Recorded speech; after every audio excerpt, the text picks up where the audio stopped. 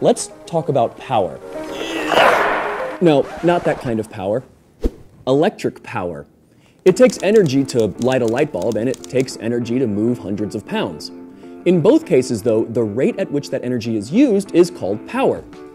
Let's go back to our weightlifter. It turns out that moving heavy objects makes for a great example of explaining power. Moving 100 kilograms through the air requires you to spend a good deal of energy. However, moving the same 100 kilograms across the same distance more quickly requires the same amount of energy, but you need more power.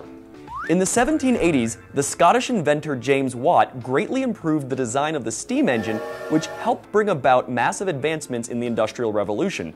He also coined the term horsepower to compare the output of steam engines with the power of draft horses. Thanks to all that, the SI unit for power is now the watt. I mentioned that power is a rate, much like speed is a rate. For example, miles per hour or kilometers per hour tells you how far you've traveled for a given amount of time. A watt is equal to 1 joule per second, and it shows how much energy is spent or transferred with respect to time. For example, if it takes 3 seconds to expend 900 joules of energy to move a weight over your head, you'll need 300 watts of power. Now, if you spent the same amount of energy lifting the same weight, but did it in only 1 second, you'd need 900 watts of power. You can actually try this yourself.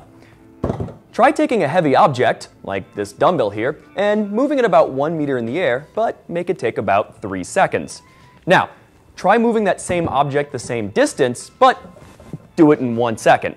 You'll notice that it takes a lot more effort on your part. Athletes often refer to this as explosiveness, doing a movement or moving a heavy object very quickly. With that understanding of power, let's see how this relates to electric power. I've already mentioned that 1 watt is equal to 1 joule per second. We know that the volt is equal to 1 joule per coulomb, and the ampere is 1 coulomb moving past a point per second. If we were to multiply a volt times an ampere, we could cancel out the coulomb units and we'd get 1 joule per second. Hey, that's the definition of a watt. So, we can safely calculate electric power as voltage times current. Let's try this with an example. Once again, I've hooked up a resistor to my trusty power supply and cranked up the voltage to about 3.03 volts. We can see that about 0.03 amps are flowing through the circuit, and with that information, we can calculate electric power. Using our equation from earlier, P equals V times I, we can plug in 3.03 volts and 0.03 amps. With some multiplication, we can see that the resistor is consuming 0.0909 watts. What do we mean by consuming power? Well, since energy can neither be created nor destroyed, it's not really fair to say that something is consuming power like you're eating it. However, when we're talking about power consumption in terms of electrical components, we really mean the ability of that component to convert electrical energy into some other form of energy. In the case of our resistor, electrical energy is being converted to heat. All atoms vibrate randomly, and that vibration corresponds to the temperature of the material. The more the atoms are vibrating, the hotter the object is.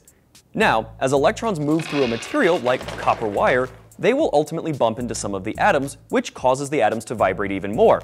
This results in the material heating up. Resistors are made specifically to cause more of these collisions, and therefore restrict the flow of current, but it also means that they get hotter the more current they impede.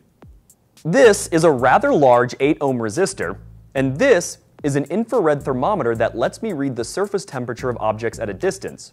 Right now, there's no electricity flowing through the resistor, and it's reading about 24.5 degrees Celsius.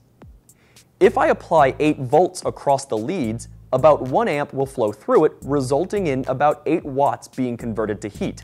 Now, if we measure it again, we see that the surface temperature has risen by about 4 degrees. That's the magic of energy conversion. We can use all that heat for something useful. What I've got here is an incandescent light bulb, and in it is a very special resistive element known as a filament. When the filament gets hot enough, it begins to emit visible light.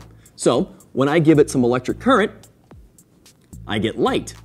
After a while, though, the bulb gets hot to the touch as a result of restricting all that current. And, as it turns out, incandescent bulbs are very inefficient, as most of the electrical energy is converted to heat, not light. We can use the heat from resistors for other purposes, however.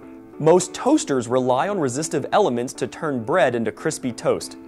Some space heaters use a similar element to keep your legs warm on a cold winter day, and older electric stoves also rely on resistance to convert electricity to heat in order to cook your dinner.